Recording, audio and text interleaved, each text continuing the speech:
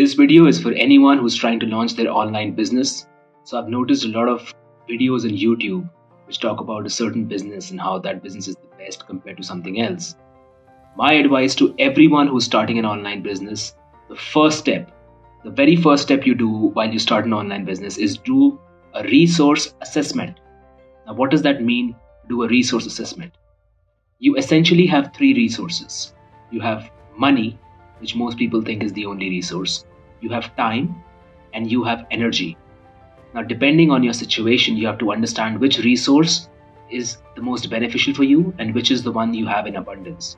So, if you happen to be someone who has a long extended job and you have saved a lot of money, then money becomes your number one resource. If you're a student who doesn't have much money, then time becomes your main resource. And energy is also an important resource, because if you have a job and you're starting an online business while having a full-time job, then it's exceptionally important for you to understand that you probably will be putting in 12, 13, 14 hours a day, Monday to Sunday. So that's what the online business world is all about. So you have to do a resource analysis. You have to understand where you are, what situation you are in, and the best framework that I can give you is called the time money matrix. For example, most students have a lot of time, but they don't have money. So they are time rich, but money poor. Then you have people who are in their mid 30s or late 30s who have 12, 13, 14 years of work experience. They have a lot of money in their savings account. So they are money rich, but they're not necessarily time rich. Then you have people who have money as well as time. Perhaps they have funding from somewhere. Perhaps their parents have given them money. Perhaps they have gotten money from someplace else, and they also have time. And the fourth condition, which is probably the worst case scenario, which I believe a lot of my viewers and a lot of people watching this video have, is time poor and money poor.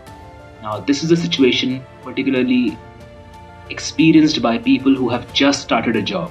So if you're 24, 25, you've just started a job, you don't have much money, you have to spend 2 to 3 years in the corporate world while you build your business on the side. So before you start any business, you have to understand which quadrant you fall into, whether you're time rich, money poor, time poor, money rich, rich in both categories, or poor in both categories. Once you've established that, then you see which resource do you have. How much money can you spend? How much time can you dedicate to your online business?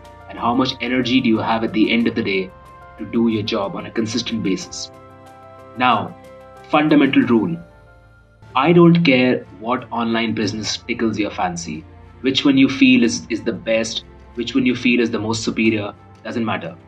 Do not spend excessive money unless you have proof of concept. So fix the amount of money that you will be spending on a monthly basis. Keep it less than 10% of your savings.